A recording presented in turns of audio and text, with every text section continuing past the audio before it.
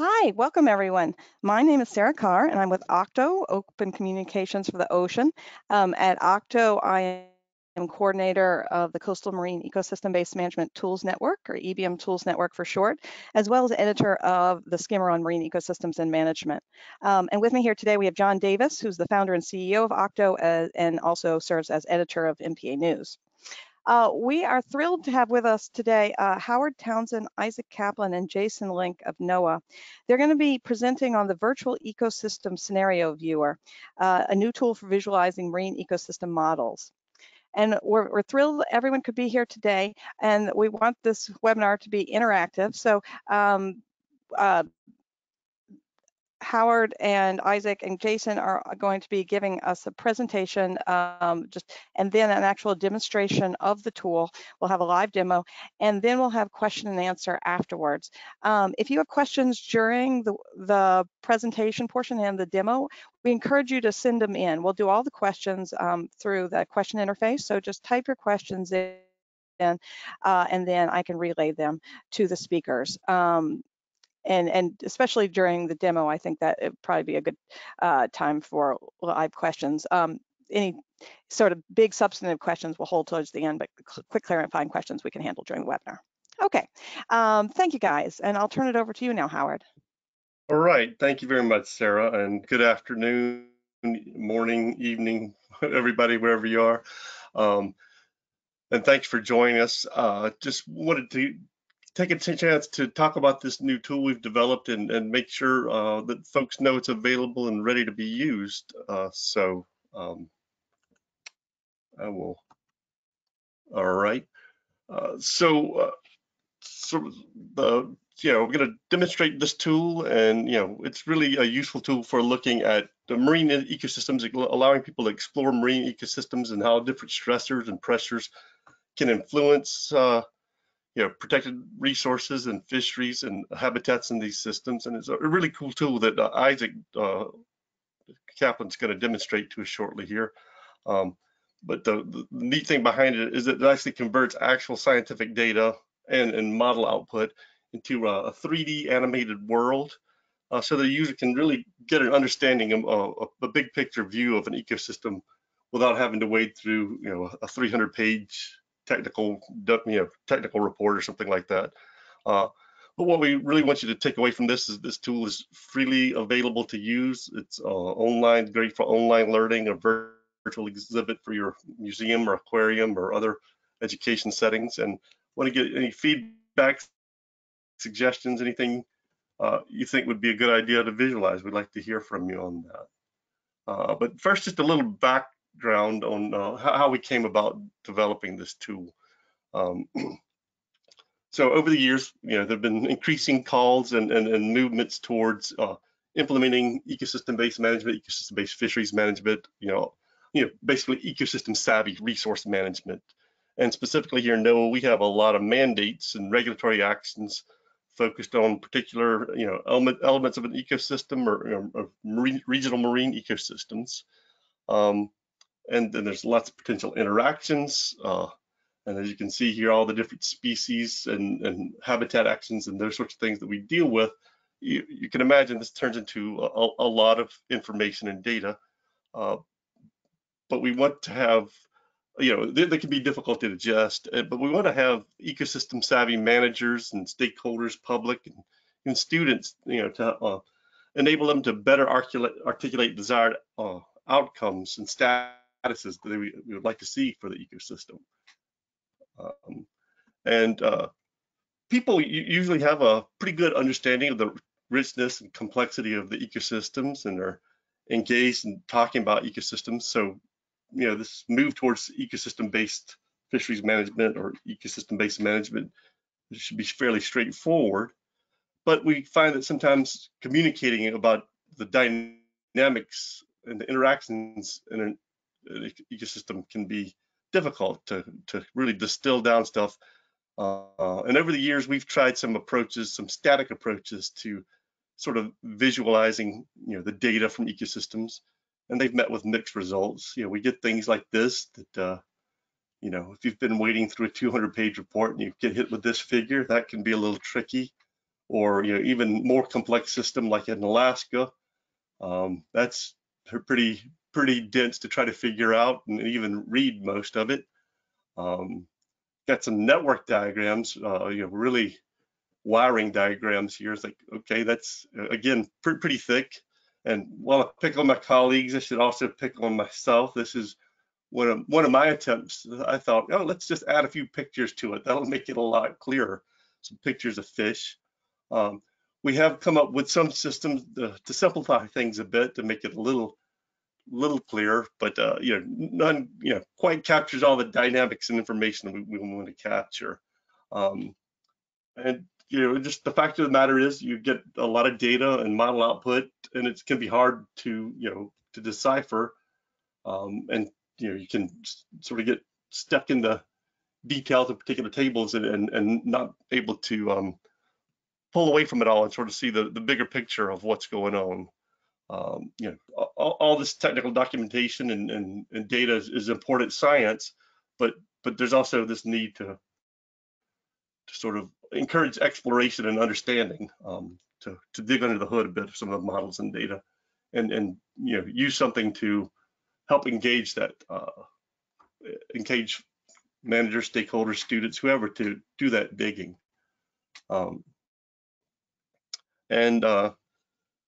We just, the uptake of ecosystem information can be difficult. We're often as science trained to think about single species dynamics, or trained to think in sort of a reductionistic way, and so maybe sometimes we're not as prepared as we should be for a more holistic view of a system that we need for EBFM. And I've included one XKD slide as is required for scientists to always present in presentations here. So we came up with a solution, have been working on it, and this is now sort of our revamped version of it, where we've worked out a few kinks. This virtual ecosystem scenario viewer, it's available for PC, Mac, Linux, and even online. You can include a wide range of data, like time series from models, surveys or stock assessments, or other protected resource assessments. It's really just simple files of comma separated variable type files, real simple text files that we can read in and start to visualize. So and please keep in mind as you look at this, who's the audience for this? We want managers and stakeholders and future scientists, managers, stakeholders, and educators to really help distill this stuff down. It's not, this is sort of, based on scientific data, but we're not using that to communicate to scientists per se. But the idea here is that visualizations and interactive media can really be useful for communicating sort of high dimensional data on ecosystems. So with that said, we'll switch it over, and Isaac's gonna take us on a undersea view of the world. Great, thanks, Howard. Yeah, I'm Isaac Kaplan. I am in Seattle at NOAA's Northwest Fisheries Science Center. I've been able to work with Howard and Jason Link and the animation team on this VES-V tool, and it's really great. I think you can, at the end of this talk, Howard will show you how to download it and play with it yourself. I suspect that, looks like we have about 300 people on the call. I suspect that the youngest 100 will be playing with this in just minutes. It's very easy, and my kids love it, and we think that you'll love it too. So we're going to check out VES-V here. We're going to go to the Pacific region. And so this is the animation. We're going to look at the Hawaiian Islands. This is and the Pacific coral habitat, and we'll dive right down. This is the newest region that Howard and the animation team have brought to life for you. You can see the cameras coming down, and we get sort of a scuba diver's view of this coral system, which is really neat for me to see. We can move up in the water column just a little bit, just to get off the bottom just a bit, and we can start to look around. You'll see species icons on the edge here and a time slider on the bottom. but let's start by looking at stingrays. So if we click on the stingray icon, you'll see on the bottom there, you'll see a time series plot for stingrays. Shows you their abundance through time. This happens to be from an ecopath model for the Hawaiian Islands.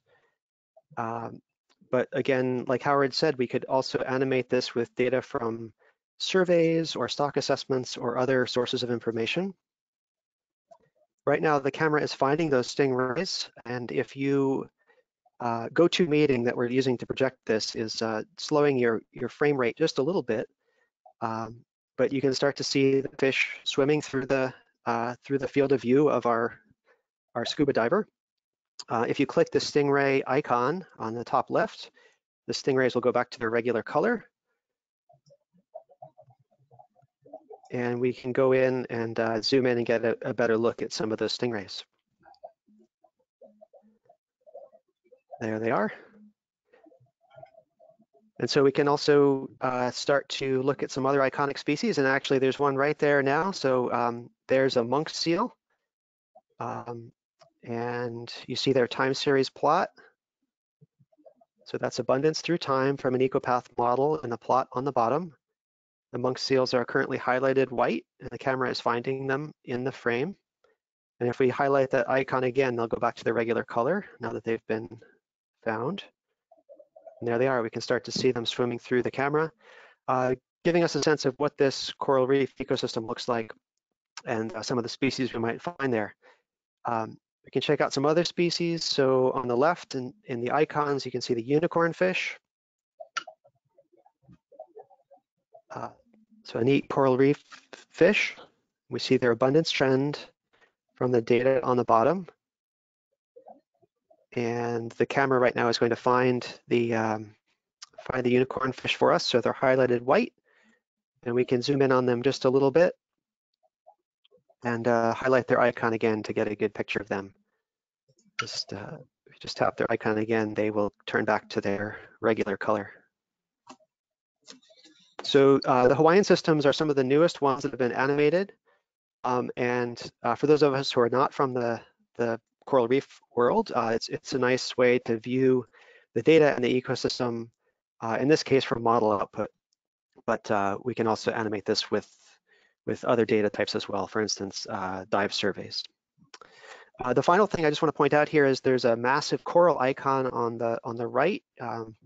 You can click on the massive corals, and if you wait just a second, you'll see their time series. So in this model projection, their abundance is predicted to decline through time. And the camera right now is going to find those massive corals. And if let's let the animation catch up here. And if we zoom in just a little bit, you can see the coral there. And if we use the time slider through time, you'll see the corals start to sort of fade out. And that's because their abundance is declining in the data that we're feeding into this animation. Let's see if we can see that. So there's a coral, and as we move through time, it'll start to fade out.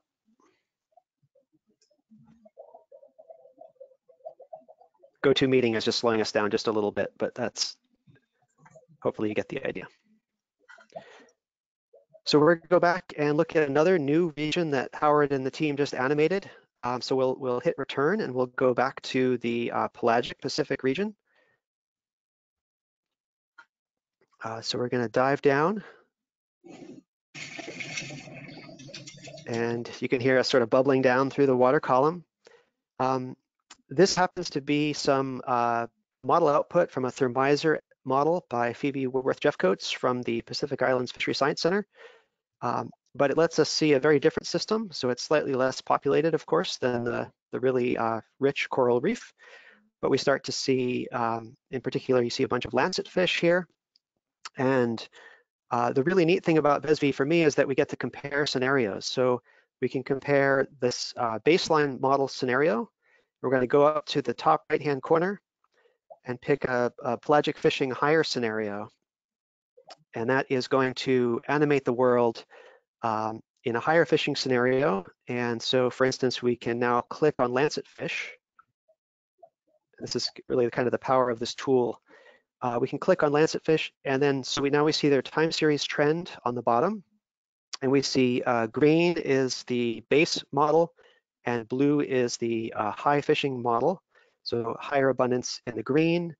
And the way the screen is set up now, the left-hand side is the base case for the green, the higher abundance scenario, and the right-hand side of the screen is the higher fishing scenario with lower abundance of lancetfish in particular. So now we've got lancetfish highlighted, so they're white.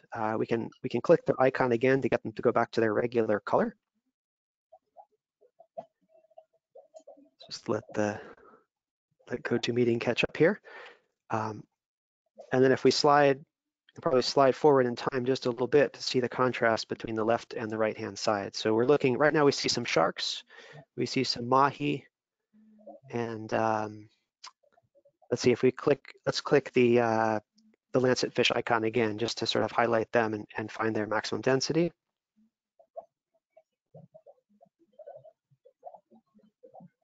And there they are. So you can see there's abundance of them on both scenarios, on the left-hand side of the screen and the right-hand side of the screen, but you'll see higher abundance on the left than the right, and you'll actually start to see some of these lancetfish sort of disappear as they move from the left side to the right side of the screen. Just watch that happen for a second. So there they are. There's a few. They're able to sort of cross across that divide, but they thin out as they move from left to right, just to show you that contrast. There you go. We can pivot the camera too to capture that effect. There they go. So we can also check out the mahi-mahi or dorado. So we're going to click their icon and let the camera find the highest density of mahi. And again, you're going to see higher abundance on the left side of the screen versus the right. And they're highlighted white just for effect here. And you'll see them sort of thinning out as they move across that center line, illustrating the contrast between the scenarios at the end of this model run.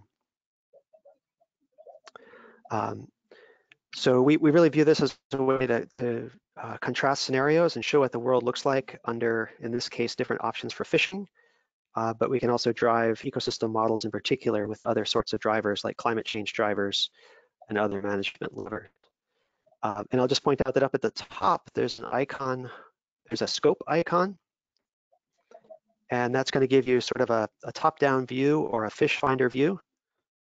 And you can start to see, again, you see some contrast with some higher density, in particular of some of the mahi and lancetfish and some other fish on the left versus the right due to that higher fishing on the right. So this has been a really fun system for me to learn about and to visualize because it's a bit outside my region. But if we go back and hit return, we can go back to the US West Coast. So right now I'm sitting in Seattle, in quarantine in Seattle, and we can zoom in on the US West Coast.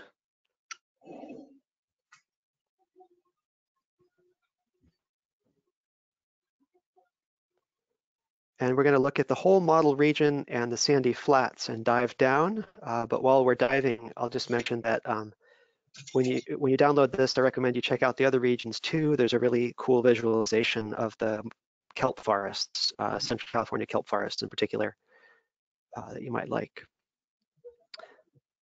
So now we're looking at the US West Coast and the California current.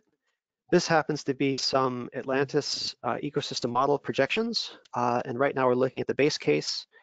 So if we get off the bottom just a little bit, you can get a better look at some of our flatfish and skates. And then we can move up through the water column with that slider on the right-hand side. And we can move up through the water column and see, we just passed through some whiting. We're moving up towards the surface. We see some jellyfish, some squid, sardines, anchovies, and some of the small pelagic fish up near the surface. If we're lucky, we'll get to see, there's our orca see some of our iconic species like orcas and whales. So I'm going to show you a contrast now between the base case and a double fishing case. So on the top right, we can click the double fishing case. And these are ecosystem model projections. So we're able to contrast these two worlds. So now, for instance, if we look at a species like sardine,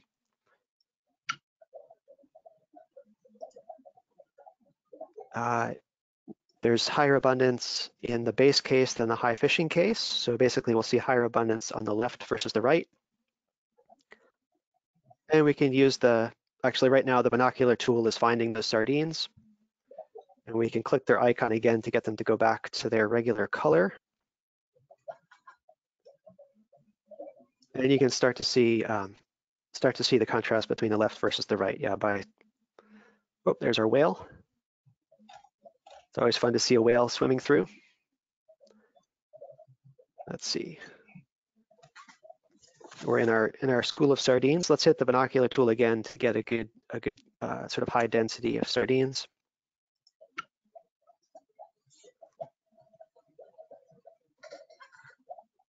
We can zoom in just a little bit. Always fun to see the orcas. All right, there they are. And we'll see them sort of right there. Not sure if you can see it with the frame delay, but you can see them thinning out as they move from left to right, which is essentially from the base case to the high fishing scenario.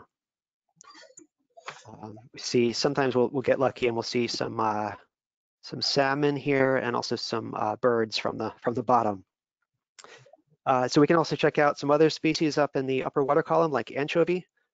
So if we click on the anchovy icon,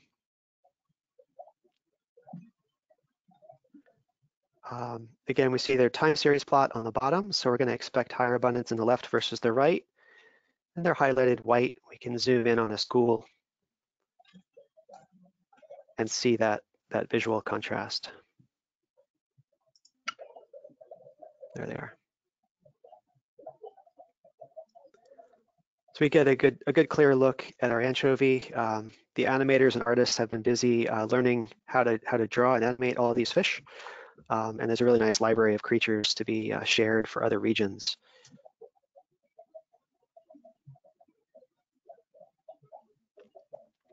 And I just want to take a minute and show you one more system. So if you get a chance, check out some of the other regions here, Monterey Bay in particular, and some of the other habitats.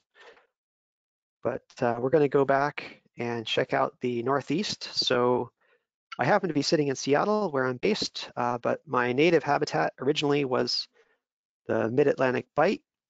So we're going to go to the Northeast US Continental Shelf Mid-Atlantic Bight and dive down and look at the cobble habitat.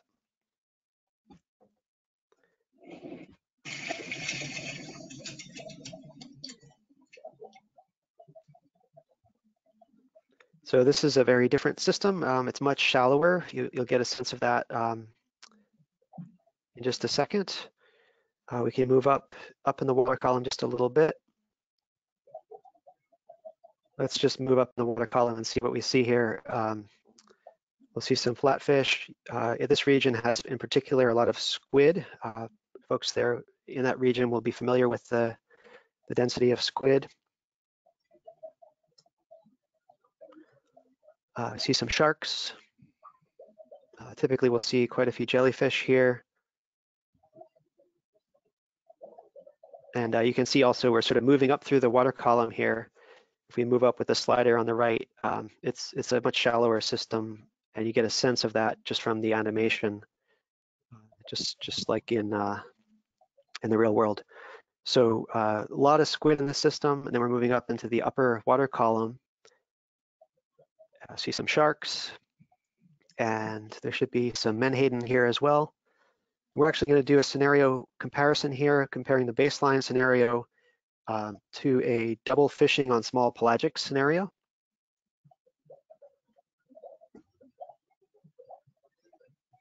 And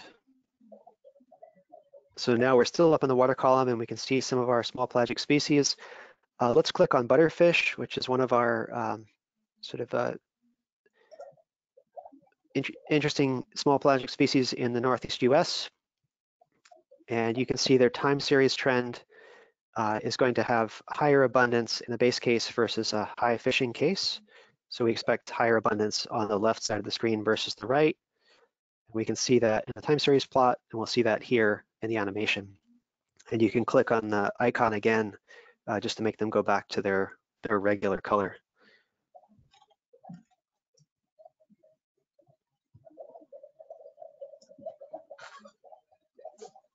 And there they are. So in a minute, I'm going to hand it back to Howard. If we just hit return and go back to the other regions, if we go back to the full map, you can see some of the other regions that you're welcome to check out. I already mentioned the kelp forest on the US West Coast. The Gulf of Mexico has multiple models and data types animated as well. And I highly recommend that you check those out as well. I'm not going to dive down here, but I do want to point out that you can sort of check out these different regions.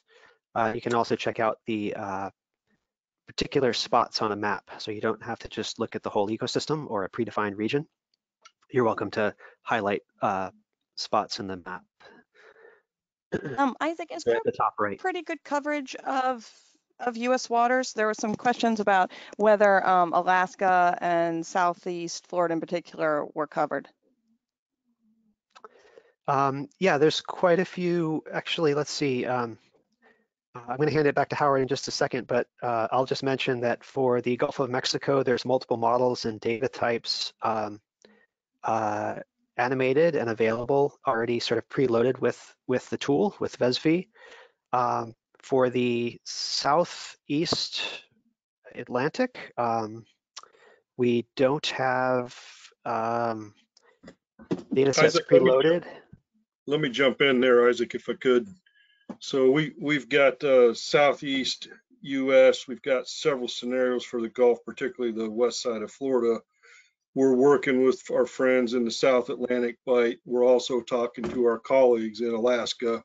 If people are interested in getting into, say, the Chesapeake Bay or other regions, we're happy to talk to you. But right now, we've just been building these kind of major region by major region. So, thank you.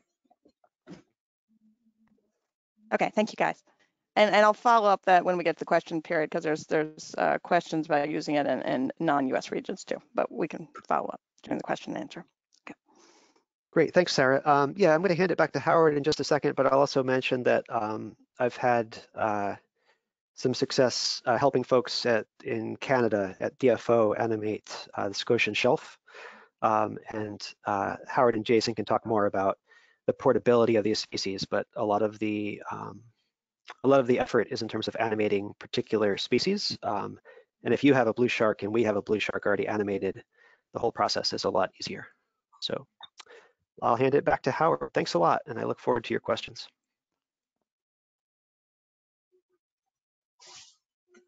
Okay, and I just switched over to you, Howard. Okay, so are you seeing my screen then? Oh, start, okay.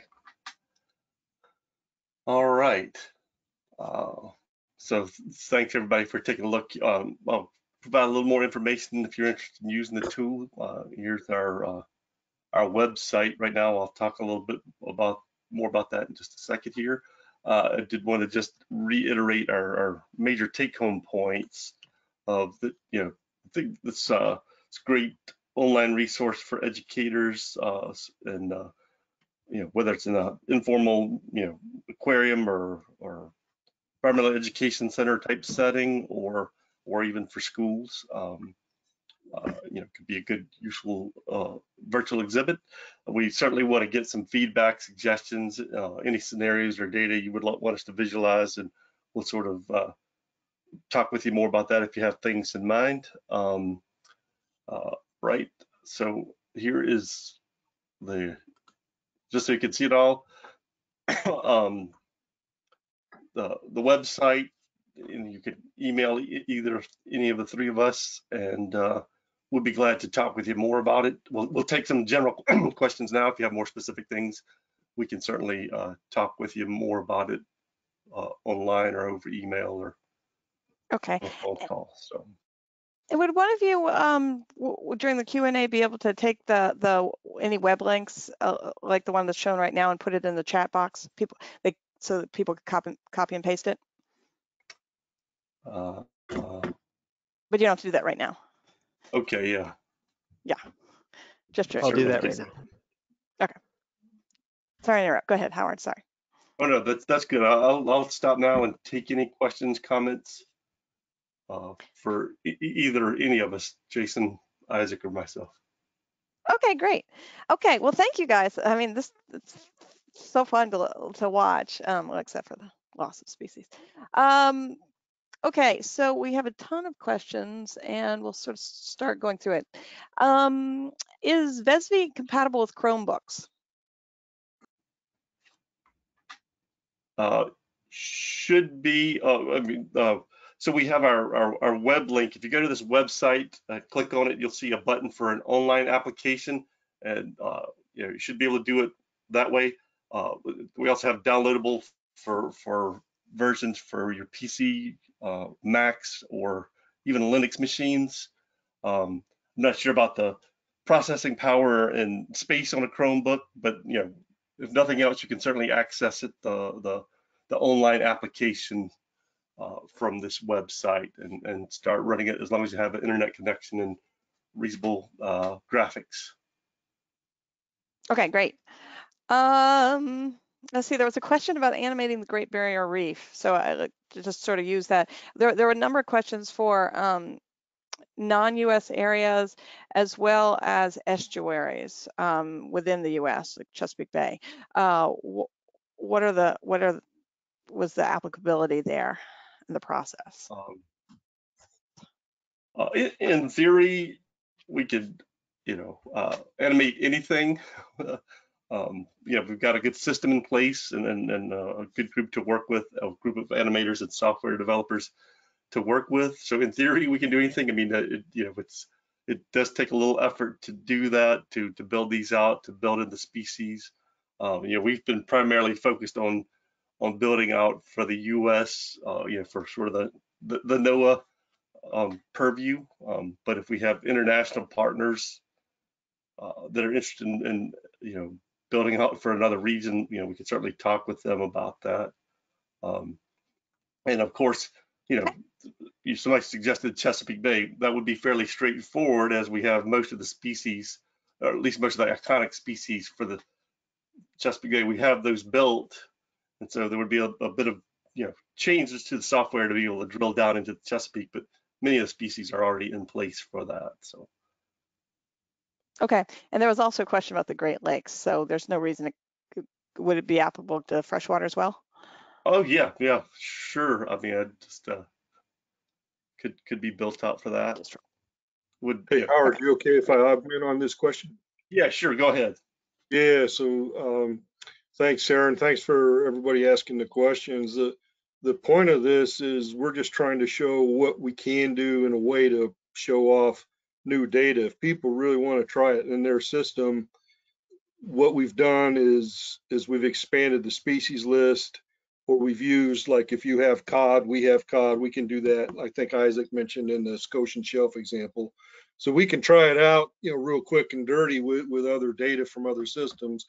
We can also, as Howard was saying, begin to look into adding other systems or other regions within a system we already have. So the point is it's pretty flexible as long as people have the data and the ability to work with us and our partners who help to animate this. We could probably be able to do something if people are interested. So just give us an email. As Howard shows, our emails are on the slide there, and we can follow up accordingly. Okay, great, thank you.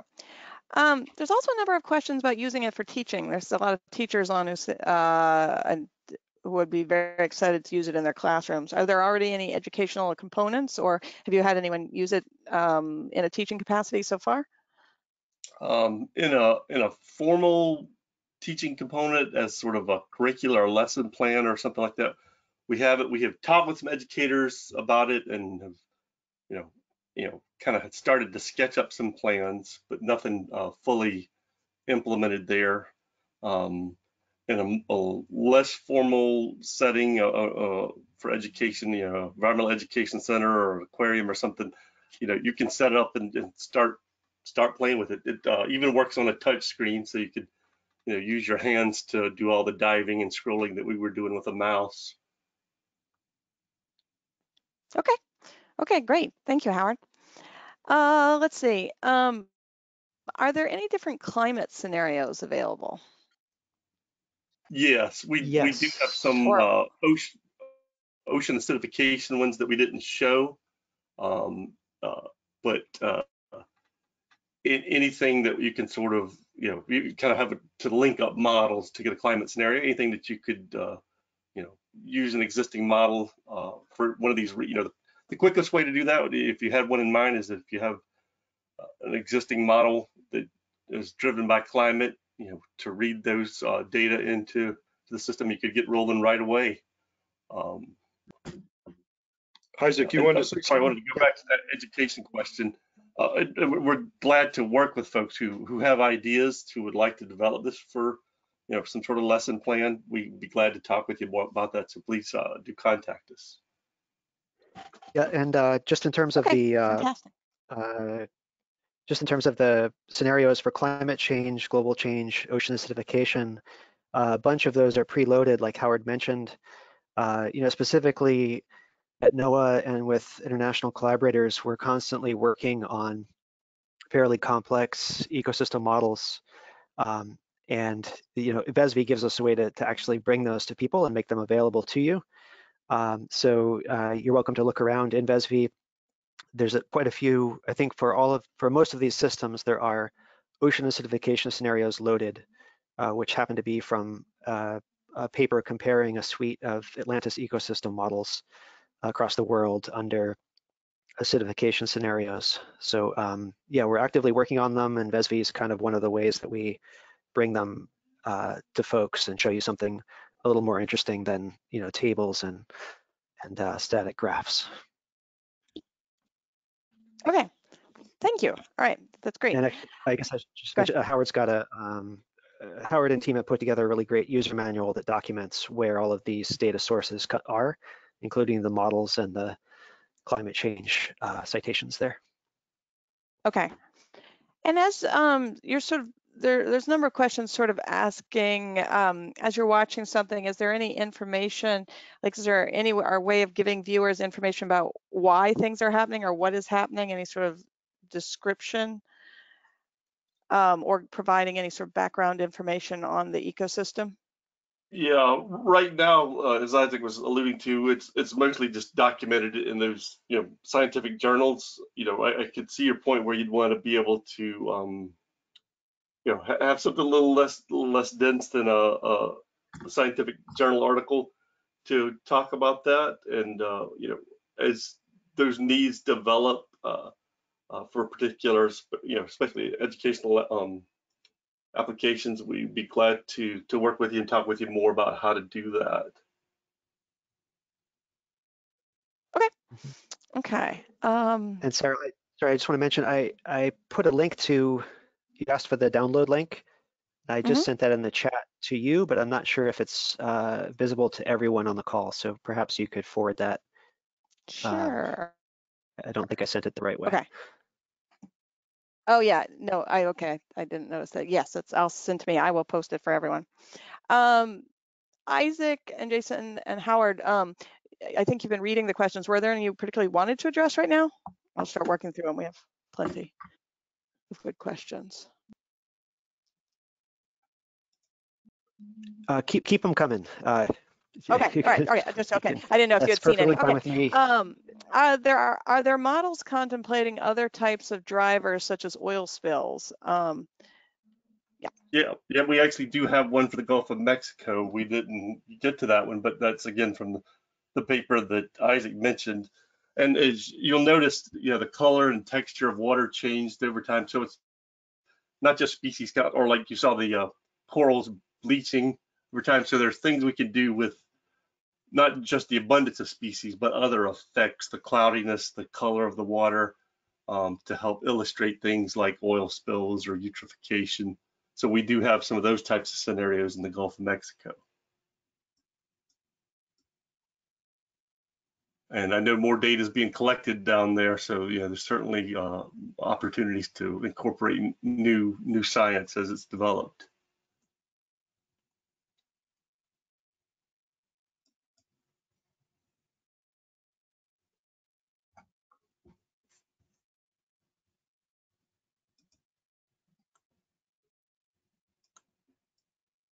Oh, sorry, I was on mute. Another question that came up, is there an in-faunal component?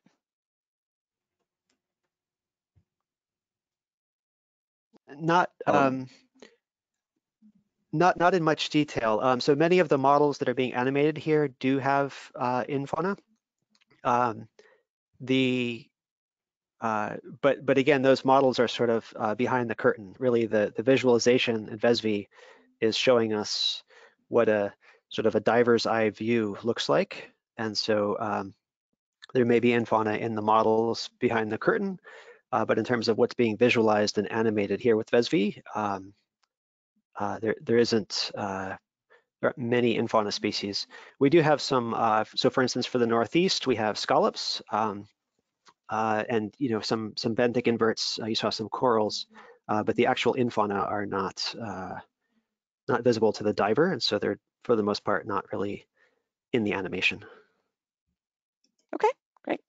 Are you planning any trainings? I know you said there was documentation. Are there any live trainings planned?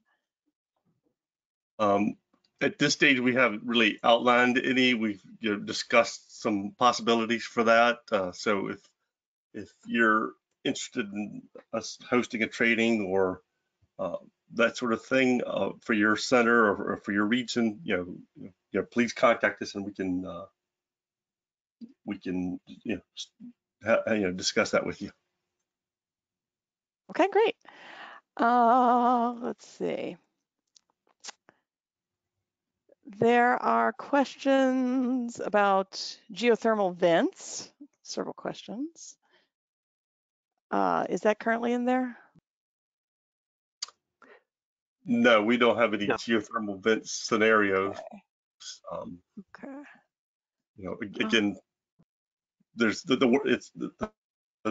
it's pretty wide open to what can be incorporated. It's just not something we've included at this stage. Okay, no problem. Let's see. Sorry, I'm sort of inundated looking through everything. Let's see.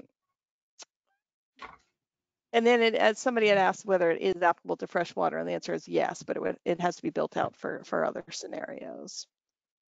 Right. Okay. And let's see. Could this software be adapted to track dynamic resource waves and demonstrate this correlation to cetacean abundance in relation to chlorophyll as a proxy food? If that's a scenario that's modeled, we can do that. Okay, so it just needs to be modeled. Okay. Yeah, the key thing is that that needs. So we're visualizing abundance trends, and those are so we're animating it with VES-V, and then there can be a whole universe of models working on specific hypotheses or drivers, and those are sort of separate technical standalone tools. We take the output from those tools and we visualize them with VES-V. So think of this as sort of like the front end to visualize and test results from your more complex models. Okay. Sarah, Question: how do you introduce your own? Yeah. I was just going to say one other thing is if people have scenarios they'd like us to run or test, shoot us ideas. We're always looking for ideas that are, new and exciting. We're happy to take them on board and try them out and put them in here. And if people really, really, really, really want to try this, in the user manual that Howard wrote, there are ways you can actually develop your own scenarios and do some simple changes and explore it that way. So there are options, and we're always happy to explore even more scenarios and options. Oh. Okay, great. I think people have a lot of suggestions for you, so I suspect you'll Oh, be hearing. great. What if people were going to email, or is there? Can they? I just posted the link to VES-V. I had to Google it because I actually couldn't copy and paste from the chat either. I just put in the link. Is there a way for them to get in touch with you through that web page, or would you prefer a direct email? A direct email is probably better. So this is in our fisheries ecosystem or fisheries integrated toolbox. So our email link in that website is to the overall toolbox coordinator, and then she would then forward the email address, any emails that she picks up from the web page to be, and that would delay things a bit potentially. So if you just email any of us directly, we'll be able to respond a little more quickly. Okay, great. Is there, if I was going to post somebody's email, oh, they're all there. Okay, great. Yep, right. This is first name, last Okay. name, NOAA.gov. Okay. There's a question. What is the coding base for this? Do you use Q or Python or another programming approach? So it is uses the Unity gaming engine. You know, we're not the software experts here. We can certainly, if you want to talk to them, you know, put you in touch with those. But it's the Unity gaming engine, and then I think was it C# or something that the actual coding happens in. Sounds familiar. Yeah, that sounds about right. Okay. Yeah, Okay. we only ever deal You with the guys are the XML scientists. files Yeah. for loading scenarios, so that's as much of the programming as I'm familiar with. Okay. Have you looked at hurricane impacts in your scenarios? Not in these Don't currently have scenarios, any no. hurricane scenarios that I'm aware of, but certainly if you have some data or model output for that, we can throw it in there, you know, in an existing region and see and take a look. Yeah. Okay, great. Let's see. So other. It's not too. Now, is all work on the VES-V right now through you guys, through your system? Like, it's not anything that sort of people can take and manipulate on their own right now. How does that work You at the moment? can if you download the software from the website there, we have some links for that. When you download the software, it also will download some backend software called Scenario Builder.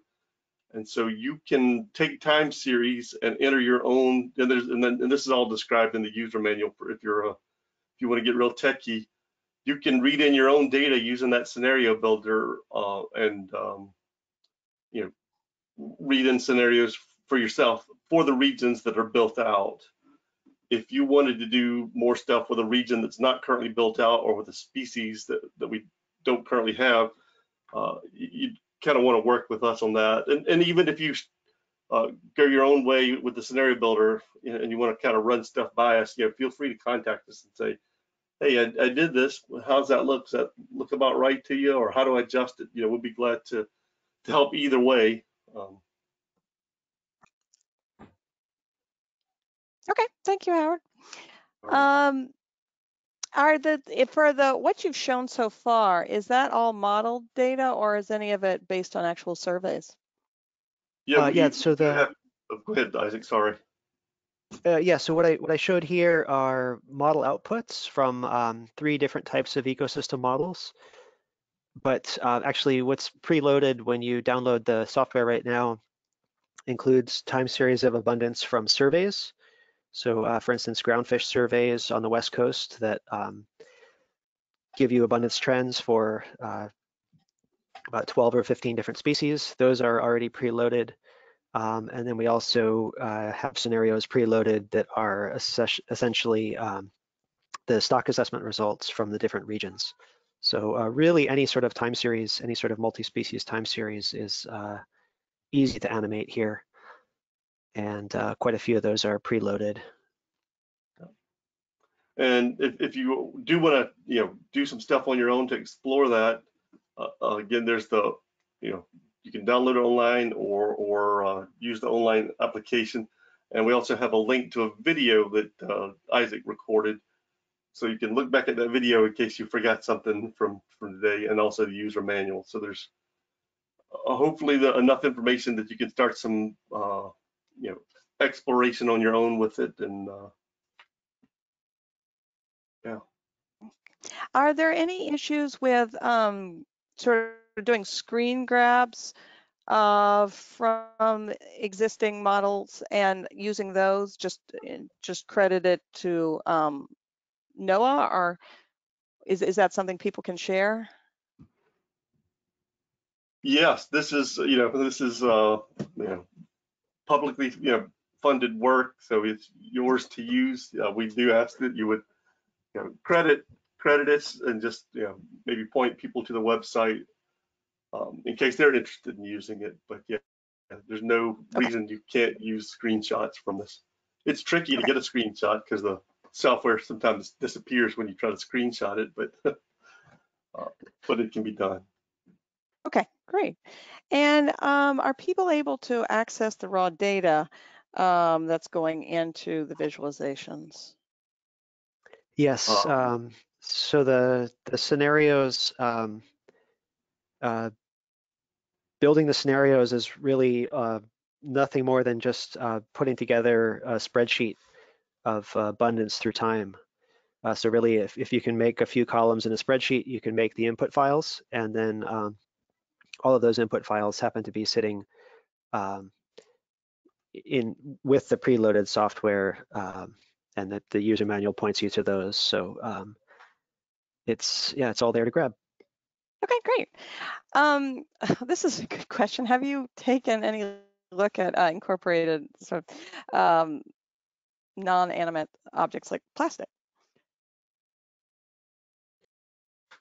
We have it, but I think that could be readily incorporated. Like I said, we have different effects that can be added for scenarios. Like you noticed, out in Hawaii where the water was nice and blue. When you got inshore in the West Coast, it was kind of greenish, or over the Cabo, it was kind of sandy brown water. So we can certainly, in our effects files, incorporate that sort of thing. That would take a little bit of programming, but it's certainly in the realm of not a heavy lift. And Howard, if I could Okay, great. if there are impacts due to the plastics that people are modeling, we could also put those in. I think the key thing we keep coming back to is if there are scenarios out there and they output, spreadsheets or CSV files of time series data, we can probably show it.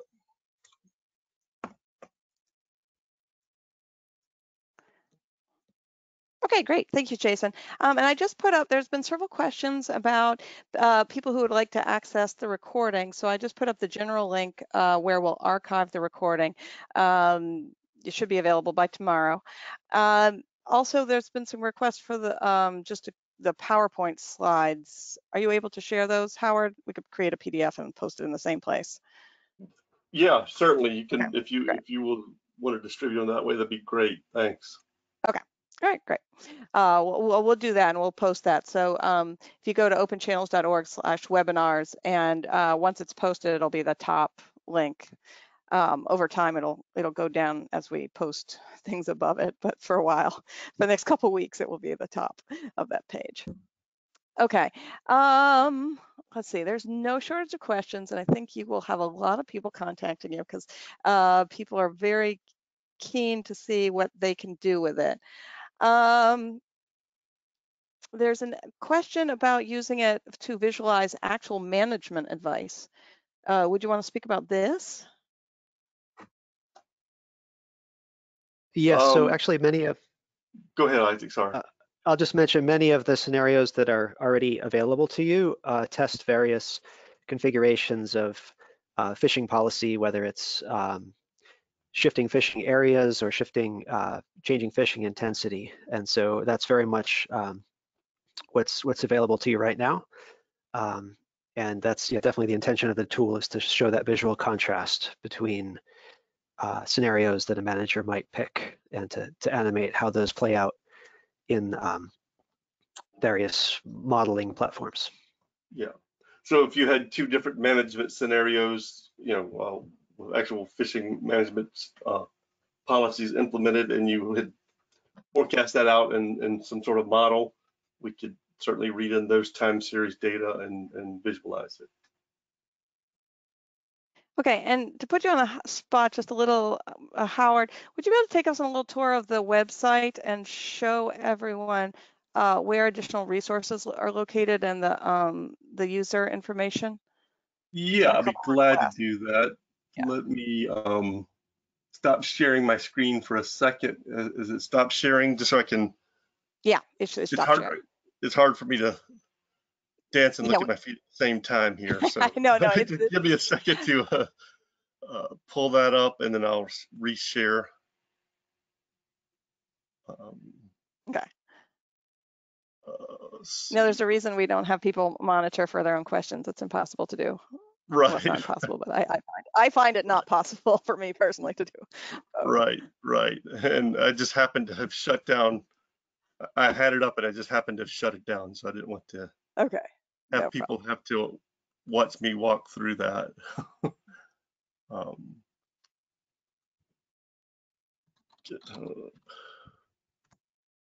Just a second.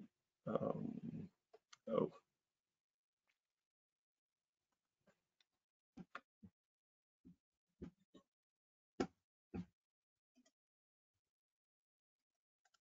Isaac and Jason, maybe you could take this one in the next few seconds. Have you found that it works better in some browsers than others? Chrome, Firefox, Explorer, etc. Well, we were just showing you sort of a standalone desktop application. Mm-hmm. So it's available for multiple operating systems, and then there's also a web-based version as well. And I'll let Jason talk about the web-based version. But there's a lot of different flavors for everyone to play with, from my perspective. Okay. Yeah, we've tested it in all the usual online software packages, Safari, Microsoft Explorer, Firefox, all that. Functionally, it works about the same in any of those. So. Okay. Yeah. All right. Are you seeing my screen now? We are. Yep. Okay. So this is our fisheries integrated toolbox. We have our ecosystem tools, and then we can go over here to VES-V. The link I gave you will just take you right here. I think we also have a more public-facing sort of web page that will direct you here as well, that we've broadcast out. So either way, it'll get you here eventually. So this is sort of the home of where it sits right now. So you'll see, here's the website, little, just a real basic information on it. If you want to download it, there's the Windows, the Mac, and the Linux versions you can download by clicking on these links. The online application, you click here. I'm not going to click it right now just because it's slow on my home internet connection, and probably really slow with GoToMeeting. Well, actually, I could start clicking it, and we'll come check it in a minute. You click this, and the download applications just takes you back down here again. There's the demonstration video that you could click here or here, and it'll pop up a new tab and start showing you the video that Isaac recorded. So just as a reminder of how to do things.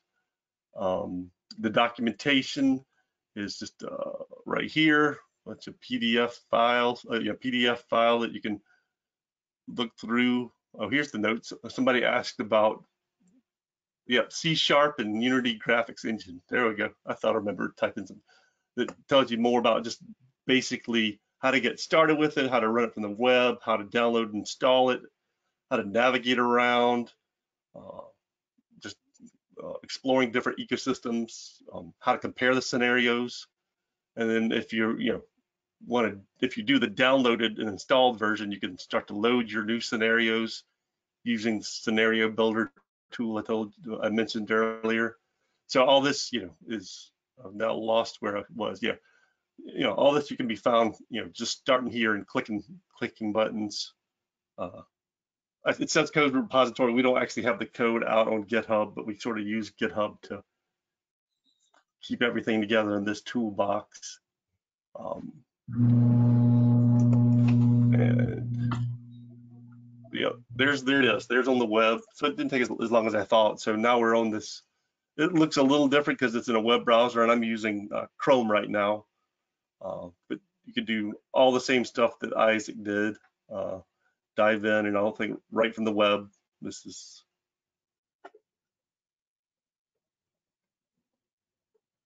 so,